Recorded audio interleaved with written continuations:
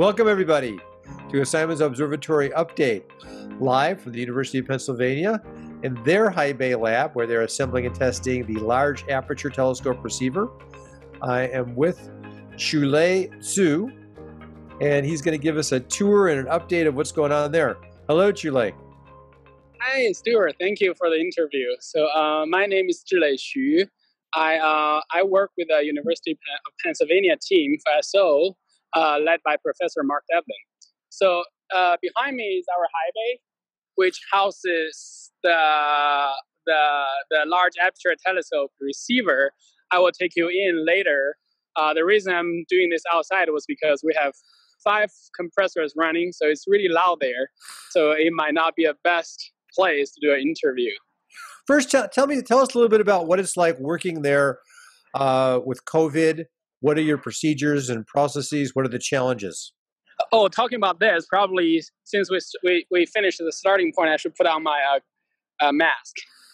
I think you're socially distanced. And you don't need to wear it for. I don't think I can get any aerosol over the. But that's how serious we treat this procedure. So I think starting in June, we went into this 2-shift kind of schedule.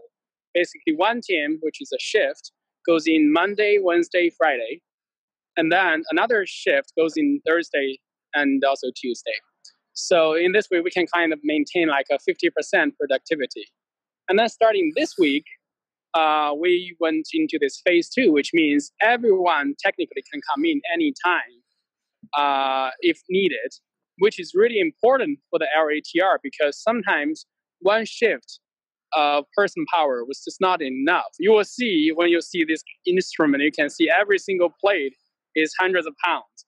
It literally needs some people to lift it. 1 or 2 is not enough. We need several. So this is really helping a lot. So how do you organize that? Do you have a procedure for scheduling each day? Yeah. Yes. So we have done this multiple times. So we definitely know how to do this smoothly these days already. We started this, I think, almost 1 year from now on, 1 year ago. And then after several cycles, we know kind of very well how do we do this. In the same time, as you mentioned, we do have, I actually maintain a schedule of the testing. So because of the turnaround for this testing is really long. So we want to plan it well.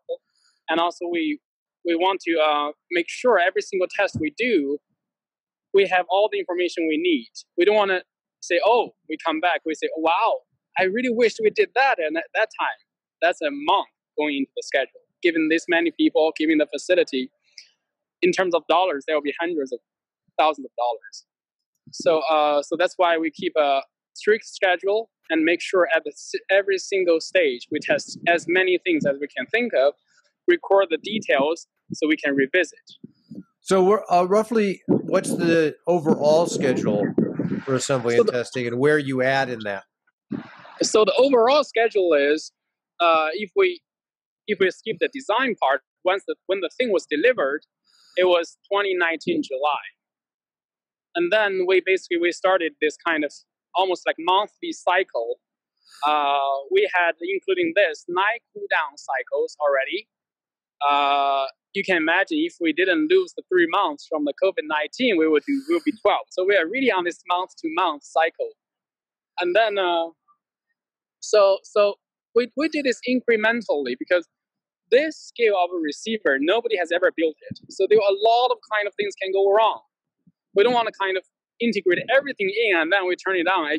Nothing works. We don't know even where to diagnose. So we really start simple and then add things up step by step at each. How long does it take you for a pump out and cool down?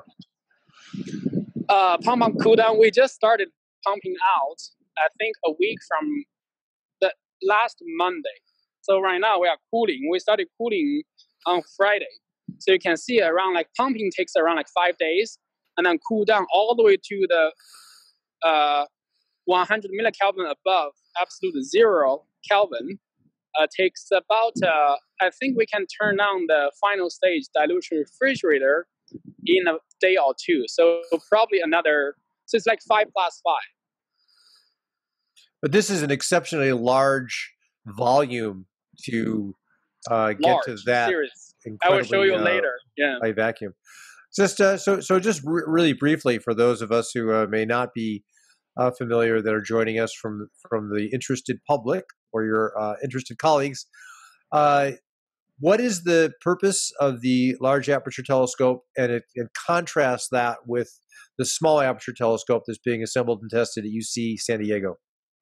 So the Small Aperture Telescope, they are actually, although they are both detecting CMB, they actually have kind of slightly different scientific goals. Small Aperture Telescope, actually, because it's small aperture, it has a bigger footprint on the sky. So it was actually going after the big pattern of the sky, trying to detect the so-called polarization B mode, which will inform us what exactly happened at the very, very beginning of the universe. So that's what small aperture telescope is mainly focusing on.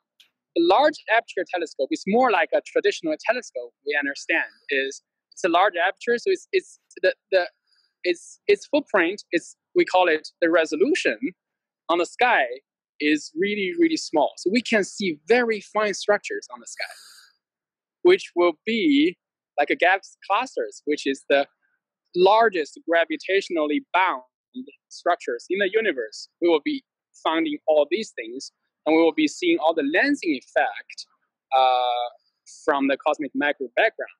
And all these other things can be used to probe the universe, not only the history of the universe, but also the evolution of the galaxies, and also galaxy clusters, and also the history of the reionization. It's like a suite of science that, with a combination of the large aperture telescope and also small aperture telescope, can bring up to the community. With that, would you like to bring us inside and give us a look-see at where you're at and a status report? Like an instrument. We are going to the instrument, right? Yeah, so here, if you can look, here is the high bay at the University of Pennsylvania. Here it is. So I will take you inside, look at, we're actually at, as I just mentioned, we closed up. So you cannot see the inside of the crash, but you can see how it looks like during testing. Nice. I'm scanning my card so we can get in.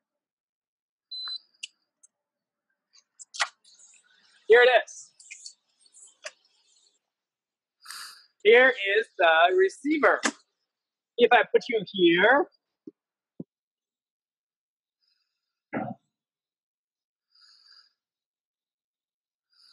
it's a very impressive size. Yeah, that's how big it is. I will do another one here. So this is the front of it. And then if I put it here, this is how big it is. So you can see if I climb on the ladder, so this is basically what it looks like. And then the 13 windows, we have 2 open for this test. Eventually, they will all be windows with thousands of detectors behind them. And then if you look on the top, we have all the coolers. This is Ningfeng, a grad student working with us. Ningfeng was actually the main contributor who designed the entire thing. Good to see you.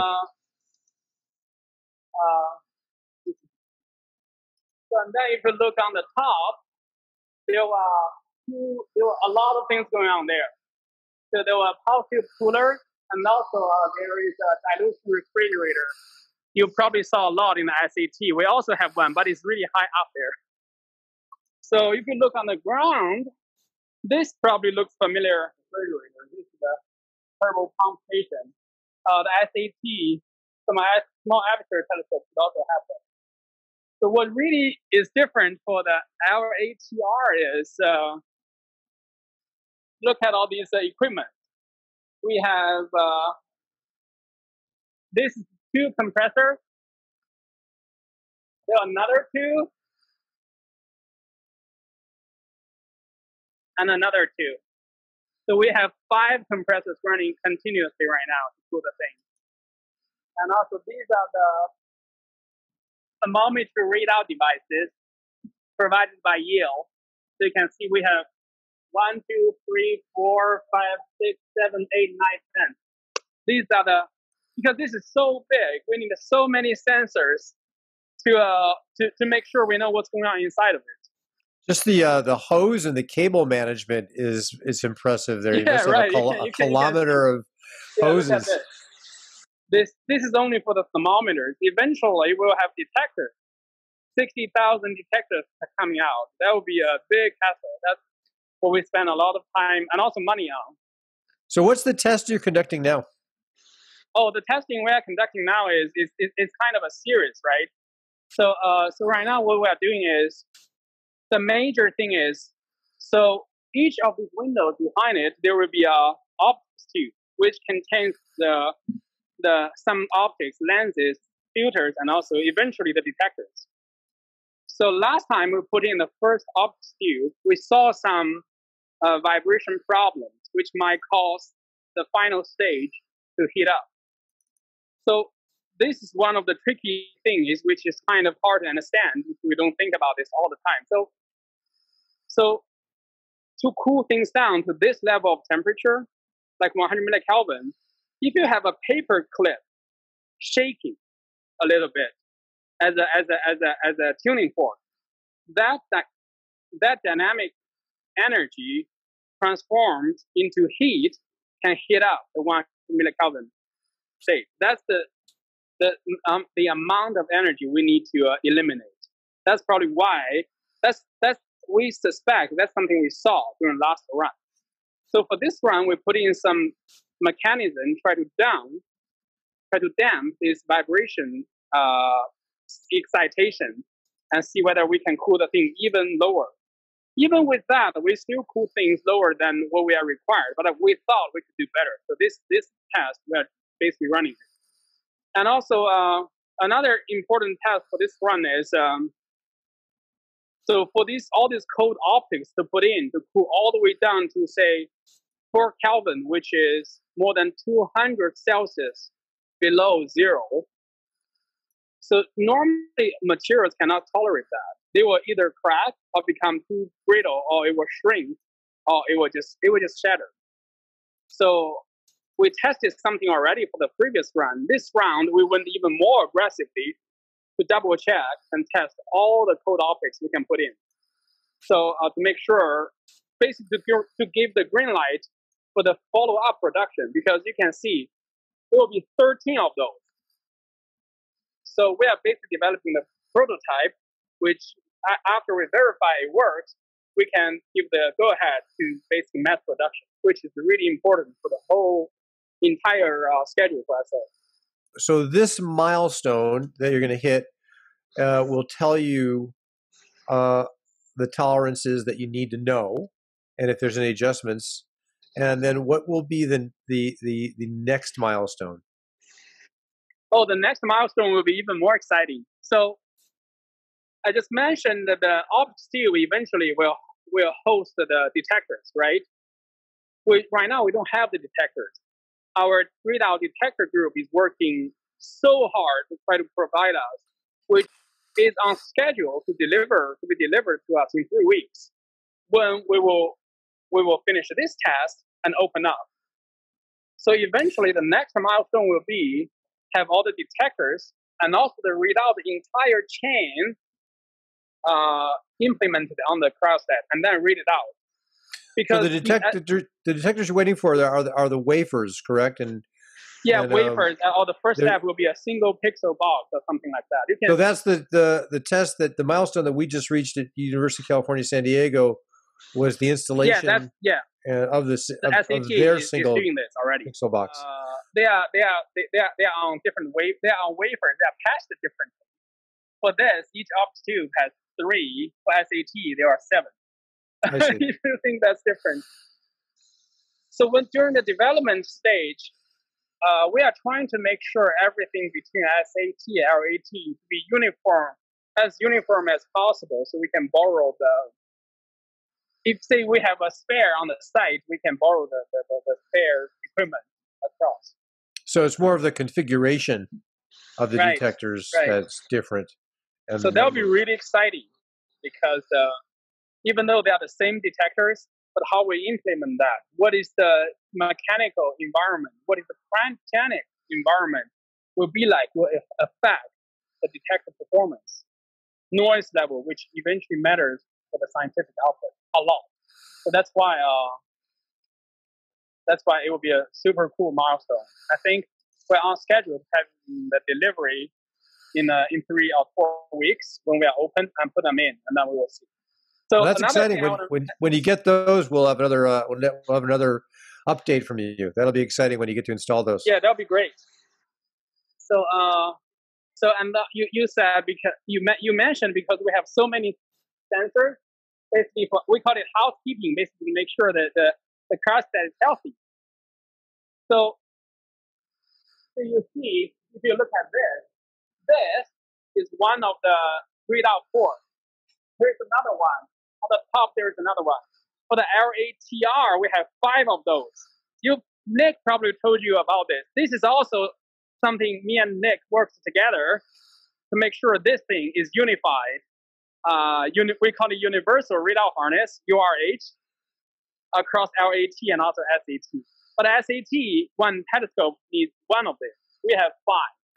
You sent me some photos of the cryostat opened up, so maybe I can share those on my screen. You can talk a little bit about some of the photos. There's a picture in front of the cryostat open. Maybe you can talk a little bit about this. Yeah, this is actually me taking a photo. There were very few photos with me inside, because normally I took the photo. So on my right in this picture is an optube ready to be installed. So you can see it's facing down. So what is on the top, but it's blocked by the metal shell, is where the detectors are supposed to be. And then behind my back in the picture is actually the opened up back of the cryostat, which is not this one, not the one we are looking at. It's the back. When we open up the back, we can get access to this dilution refrigerator, everything. So you can see that the shiny thing kind of sticking up right behind me is actually the dilution refrigerator. It's the power. It's actually the power house that really cool things down to 100 millikelvin. Is it the identical to the one in the SAT, or is it? No, the SAT one is a little bit smaller, but very similar, from the same company, Blue Force. Right, Blue Force. So then from the Blue Force, you've got a bigger Blue Force, and you've got a bunch of thermal engineering going on there to wick away the heat. Bus. Yeah. So that's where the detectors are going to live, right in that. Yeah. So this kind of a hexagon thing, we call it thermal bus. You can treat it as a heat highway or cooling power highway. We use that to distribute the cooling power from the dilution refrigerator to the door of the detectors. That's a great way of describing it. Yeah, so it's like otherwise the traffic will be huge, and then there will be some kind of delay or some kind of thermal gradient, which will not cool the detectors to the amount we wanted. So this is another close-up shot. I think this is some of the thermometry. Yeah, that's one of the thermometry pictures. Yes. Each of them. And there's a close-up of your heat highway. Right. This is actually connecting the highway hexagon structure to the Blue Force dilution refrigerator coated plate. So a lot of thought and also design went into this. The thermal bus, it's deceptive, but the materials. I mean, you can talk a little bit about the materials and some of the thinking that went into this. Yeah, it's copper. Basically, copper is the best heat conductor we can find. And then also the thickness, the structure. The copper is also very heavy, right? So we have to balance between how heavy we can be, how effective can this basically highway to deliver the cooling power to each of the destinations. But it's very pure copper, right? It's 99.99% very, very pure copper. Mm-hmm. The technical term is called oxygen-free high conductivity copper, OFHC. It's not the So. kind you get at Best Buy. There's Yeah, another I've never shot. checked, but probably not. That's not where we went. There's another shot of it just for folks to see another angle. This is actually a very great shot. So it's actually so in this picture, on the closest to us on the right is actually one of the, you can see one of the antennas going out to meet with the structure in the optical tube, which is connected to the detectors. You can see the detectors are in the optical tube. So it actually has a mechanism to receive this cooling power out, which is the further kind of thing sticking out in the back. So this kind of thermal bus provides a heat effective but mechanical kind of compliant joint so that they can be connected together. The easiest thing you imagine would be just fold them together. But these are kind of two kind of things. It's really hard to control them to be mating together seamlessly. So this thing here it's called, we call it thermal bus, which is a very heat conductive material, a structure, but connects these things together with this kind of flexibility in terms of mechanical strength. Got a couple more here. There's a ribbon cable, which I think is mostly thermometry connectors, right? Right. Yeah, and these you can are just actually see how many different sensors you've got going to monitor the cryogenics. This is actually something I soldered in the previous picture. And that took a lot of work, I'm sure, to shield the back. Oh, of this definitely. thing. That's actually the step that made us suffer the most because we don't have enough people. You can see putting this size of plate back on with only 3 people is really challenging. Normally you had 5. So. And there's I think that's readout. Is that readout? Yeah, this is actually something. So you can see, this is something I came up with and followed up by a grad student, which is Jack. So routing these kind of semi-rigid coaxial cables from a surface distributed on a 2-meter diameter and not interfering each other out to like 5 ports on the outside of the cryostat is a really challenging task. So first, we need to route them well. Second, when they are routed already, we still wanted to have the freedom to take one optical tube out and also put it in without having to redo all the cable, removing everything at all. So this is something I came up with. Basically, the idea is this is the highway street kind of concept, which is well adopted across collaboration. I came up with, which is once the coaxial cable comes out, we send it directly to the closest outer shell as soon as possible. We've got a couple of more shots here. There's again your thermal bus. Maybe that's a different angle of it. And there's a shot inside, which shows a bit of the complexity of the thermometry cabling and the readout coaxes that you just showed us. So people can see there's a lot going on inside of that cryostat, and it's an impressive amount of work that it takes to connect all this. And I wanted to just end my screen share on this shot. Yeah, this is actually so we mentioned earlier, because we were worried things will go wrong, like I see. dramatically. So this is actually I think it was the 4th or 5th time. Oh, was it? Okay, I see. Because before we got there, we were trying to do this different staging kind of milestone. So first to make sure everything holds together, and then to make sure we can cool down to 4 Kelvin instead of all the way to this final goal. Make sure we understand everything at 4 Kelvin, and then we start adding more things in. This happened when we first added the dilution refrigerator in, and then cooled all the way down to less than 15 millikelvin. So one thing we are very proud of is, so everything went kind of smoothly since it was delivered. So we did not experience too much hiccups. So it just went, it's like bang, bang, bang. It goes step by step. So that's why only after 1 year, the validation for the entire crash set, as big as complex as it is almost done. The operating temperature is 50 millikelvin? Ideally, it will be, as long as the requirement is 100, less than 100 millikelvin. So last time we did 80, and then we think we can do much better. This time, our goal is 50. We will see.